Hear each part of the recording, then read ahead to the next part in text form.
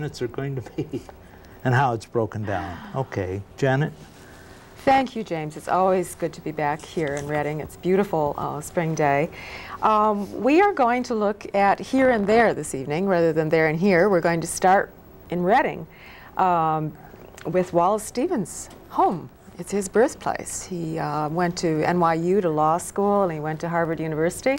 But he was born and lived here in Reading and went to high school here. And so we both spent went, most of his life here. Yes, and we both went and found his house, and we're going to share it with our viewers and hope that they'll visit it as well, and someday we might see it turned into a museum, which would be really wonderful. And I'm going to read a poem which every American listening should probably have heard at some point. Then we're going on to listen to an interview with Charles Bernstein, who is a poet and a professor at the University of Pennsylvania, and his wife, who is an artist and illustrator, and they live in New York City. And by way of introduction, we're going to see a little bit of the gates, which were in Central Park this winter, which many of our viewers may have seen, and certainly brightened the gray winter days for us who remained here and weren't off to the tropics. Following that, we are going to end with a homage to Mother's Day and a homage to the first American president ever visiting Georgia, about which our viewers have heard 2-3 times from me in our discussions on this program, and I want to remind them that that was the place that they heard about, and that it is being visited by the first American president ever today, actually, given the time difference, at about 3 o'clock this afternoon. And so it brought back some memories, and we're going to return to Georgia, but we're going to honor Georgia not with politics, but with child protection, high-risk child protection, which is a project that I worked with there, and dedicate it to our Mother's Day here in America. The Middle Heart, and she's just been on tour with it in America. And the back side shows a portrait of her, and it is a biography of 3 Chinese who are from all different strata in the Chinese society, and their pledge, if you will, in American terms, like blood brothers. The white and the Native American Indian used to cut blood and become brother or brother and sister. And these 3 make that pledge that no matter what happens to them historically, they will remain together. I am about halfway through it, and it's a beautiful book. Her first book was Spring Moon. And this is the story of a Chinese woman who lived in China until she was about age 10 and came here, grew up in California, was educated here and in Hawaii at Tufts and at the University of Hawaii. Met her husband, Winston Lord, who whisked her back to the Orient, where he had a career as a diplomat. And her reception in China was difficult for her because she was speaking about a Chinese life when she had not lived in China. And I think we might bear that in mind when we speak about Pearl Buck tonight, where we're speaking about an American who did not grow up in America, but came back to tell Americans about what it was like to be Chinese. We also have with us, and I guess credentials. It almost seems beside the point with Peter at this point, but I guess Yale, PhD Yale? Indeed, yeah. Which is not beside the point, really, is it? And undergraduate? Landscape with the plains in Kosovo covered by blackbirds, which I'm looking forward to seeing. But what was the site of an extraordinary massacre in the 14th century by the Turks, and which gave justification, as Kadar points out in this elegy, for Milosevic to conduct another massacre. By what rationale, I'm sure we do not know, and I'm not here to discuss. But it's fascinating to know that concurrent with the Song of Roland in England and France, at that time period, that in Kosovo, a much less known part of the world to us, in the Baltic states, there was a great poem written which honors King Michael in the plains of Kosovo and the blackbirds. about which I had known nothing, and about which I am learning something. And I'm looking forward to, as I have in the other countries, learning about the cultural heritage of these people. So I would like to remind our listeners of the 13 ways of looking at a blackbird, which, if they didn't read this in high school, they certainly missed an experience, and was one of my most memorable poems there and in college. 13 ways of looking at a blackbird. 1. Among 20 snowy mountains, the only moving thing was the eye of the blackbird. 2. I was of 3 minds, like a tree in which there are 3 blackbirds. 3. The blackbird whirled in the autumn winds. It was a small part of the pantomime. 4. A man and a woman are one. A man and a woman and a blackbird are one. 5. I do not know which to prefer, the beauty of inflections or the beauty of innuendos, the blackbird whistling or just after. 6. Icicles filled the long window with barbaric glass. The shadow of the blackbird crossed it to and fro. The mood traced in the shadow an indecipherable cause. 7. O thin men of Haddam, why do you imagine golden birds? Do you not see how the blackbird walks around the feet of the women around you? 8. I know noble accents and lucid, inescapable rhythms, but I know too that the blackbird is involved in what I know. 9. When the blackbird flew out of sight, it marked the edge of one of many circles. 10. At the sight of blackbirds flying in green light, even the bawds of euphony would cry out sharply. 11. He rode over Connecticut in a glass coach. Once a fear pierced him in that he mistook the shadow of his equipage for blackbirds. 12. The river is moving. The blackbird must be flying. 13. It was evening all afternoon. It was snowing, and it was going to snow. The blackbird sat in the cedar limbs.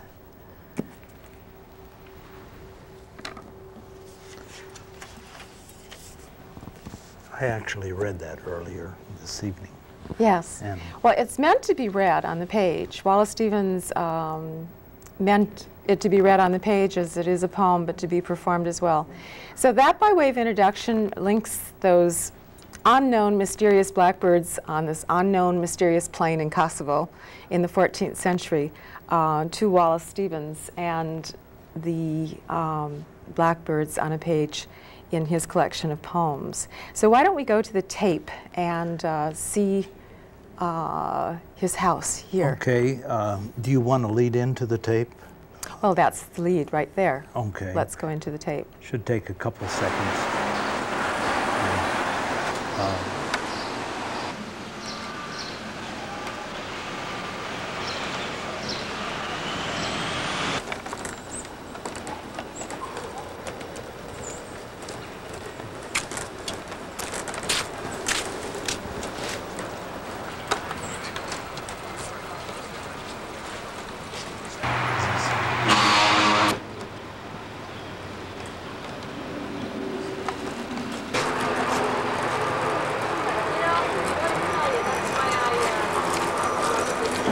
This is our first book that we did together.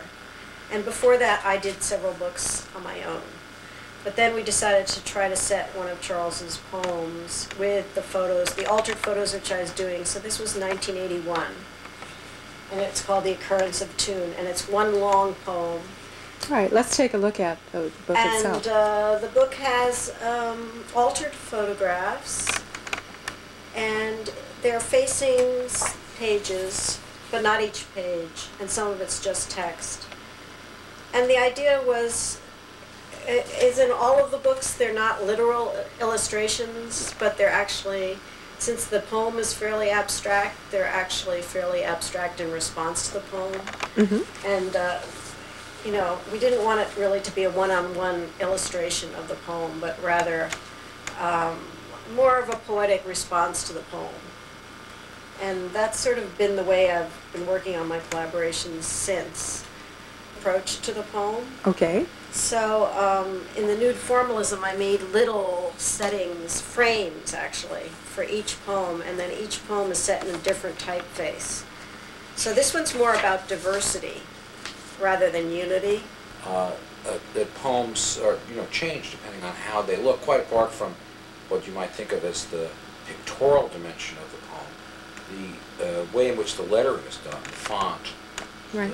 The way it is on the page, the size of the page, also affects the meaning and the reading experience. We were trying in this book to go as radically against the concept that type shouldn't be self-conscious, that the type should disappear. And by having each poem done in a different typeface and having almost a kind of a neo-Victorian decorative quality in some cases and a kind of quasi-futurist style in the first one, and having these conflicting styles, it creates a dimension of what the poetic experience is, and then as well as the pictures. So yeah, in the end, this seems to me is what the poems are. They have to do with the visual design in the book. It led us both to Tucson, Arizona, when Emma was a couple of years old. When our daughter was like 3 years old, and we did this. And to spend a week there to work on the book. So he had in mind that the three of us could go and do the book. Fabulous. And he would talk to us about what was possible with the printing and so on. Like, could we do gold and so on, which I guess you must have asked him. Well, because the name of the book was suggested. Fool's Gold, so we decided to do it in black and gold. Now So it's printed in 2 colors. This poem did not exist as an independent entity. Did not. No, he wrote this it. is different. I actually... Did there you are write it some- on site when you were there? No, it's composed of a number of different elements. And Fragments, actually. some of them are actually poems that are discrete, that could be pulled out, like Trill, which is probably published in one of the, it is published in one of my other books. Trill might be the only thing. Then there are some individual lines. Some things are lines taken from things. So there's a number of different elements culled from different places, and some were probably composed specifically for the format and place that was created here. So this was not a discrete text. It doesn't exist apart from the book, although elements of this could appear in other things, although by and large they don't. What came first then? Did But he had Susan... a little notebook, you had little notebook entries. I had a whole lot of, I had And we cut culled a them lot up. of individual sections, you might say. So you selected either them... aphoristic comments or Right. or short pieces, and we had many of those things. And then Fitted them to the well, space. Susan probably picked which ones I she think we wanted, picked I'm them sure. together, or I picked, like this says, you took the mouth right out of my words. There were these little phrases, and it was setting the little phrases, and then what's nice about it is that the type goes in all different directions, like, so it says... Now, did you choose the text before you did the illustration, Susan? I think sort of at the same time. You just Because I was simultaneously actually working on then. this book there in situ, so I had the format. Did you say, Charles, I need a text now? Right, and he would cut out, he had little phrases that he... Because But these phrases, this as I'm wasn't looking at- sketched out, in other words. I think it was sketched out and then it was set by the printer. Most of the phrases in this only exist in this book. They're not. Let go of your tongue, yeah. But by and large, all the visual decisions are made by Susan. She might have said, "What could go here? Could you give me something that might go here below this Actually, image?" Charles And I chose probably to did put do a little that. crossword puzzle in, because we were reading the paper and he thought it would be nice to have a little crossword puzzle, so that got sent into here. And then it has a poem underneath it, so that was a nice element. It's just a long time ago, so I Charles doesn't remember that, but I wouldn't have put the crossword puzzle in. He added the crossword puzzle. But I put the drawings in around previous it. puzzle solved. That's what I liked. I like this one because this one is more like a painting. It's more like my paintings in that there's a lot of space. I like the space. It's very spaced out for a poetry book, and also the type doesn't all go in one direction. It goes in different directions, so it gives more of a sense of being like a page that is more like a drawing. Well, and also the element, as Charles is making the point about the words actually becoming design Yeah, elements. they're part of the design elements. Whether we know their content in terms of their Probably in signification. this case, because we did it that way, You might have actually added these words, like Yeah, I think alongside I the probably wrote the drawing. words in there. I probably wrote some of this You stuff did some in improv- Tucson. So you improvised some of it. While we were working on it, and said, why don't you use this for that? That's probably what happened. Yeah. And did you sign all of them, or? I don't know that they're signed, actually, but they're numbered. They're each one is Each numbered. is numbered. Yeah. You know, a book like this really you can't circulate very much, so Right. it's the nature of this, unlike a poem. It's more like a painting in that way, Right. or like a lithograph or something like that. Those are more like paintings. I mean, in other words, the paintings are one of a kind, and the art books that are limited edition are also, you know, they're more valuable, Right. and they're also really sort of like paintings. I mean, this one, the first one I These are did large. that was hand painted, Oh. actually, this is a hand painted book. Oh, beautiful. But this is not a collaboration. This is actually the first one I did for Granary Books, which became my publisher after these other books were done. Mm-hmm. He actually asked me to do a book of my own, which was interesting because I had done some books of my own, but not this elaborate. And so this one actually doesn't involve a poet, photo books. So altogether I've done 11 books, but 5 with Charles, and then I've collaborated with other people. So I just feel like I don't want to be limited. So I've also done books on my own, and I've done books with Susan Howe, Johanna Drucker, and now I'm doing one with Jerry Rothenberg. So, you know, I feel like it's good for me to collaborate, not just with him. Like with a composer, where I've written librettos, one typically thinks of the opera that results as the work of the composer, although the librettist is an important contributor to it, but in that auteur sense. And I think the artist books, especially Little Orphan Anagram Tailspin, and these are really, from my point of view, Susan's paintings that incorporate my work. So I'm delighted by that. In a lot of ways, in respect to the nature of the connection between the panel, because a book, of course, is a particular kind of binding and so on, and you move one through the next. Right. But the ability to have this larger spatial dimension of multiple elements that exist simultaneously is a kind of impossible to achieve, but implicit idea of what a book could be. That was Susan B. and Charles Bernstein. Right. And that segment was about 9 minutes long that we saw. And she is being a designer, an illustrator, and he being a poet. Yes. Known for his poetry. Yes, he's a language poet, and he's at the University of Pennsylvania, and a Okay, would wonderful you professor. define that, language poet? Well, he defined it to a certain extent in that first segment in which he was speaking about the visual poetry, concrete poetry, and about his concept of collage and fragments, and where he looked to her painting and he said, isn't that interesting that she can take the different drawings that she has here, put it up on a canvas, and then it's a painting, and yet there's segments like the pages of a book. Couldn't we do that with a book? Couldn't we dismantle it and mount it on a canvas? And what is the difference? And the play is the difference between what reading a painting is and reading a book is, and what a poem is and what a painting is. And this is a query which many painters and more poets have pursued. William Carlos Williams wanted to be a painter. And so he said, in that he felt he could not be a painter, his primary profession being a physician, he would paint with words. And therefore he concentrated on the only reality in things and images. And Charles Bernstein is a part of a language that has gone beyond that. It's sort of deconstructed and allowed language a kind of fluidity.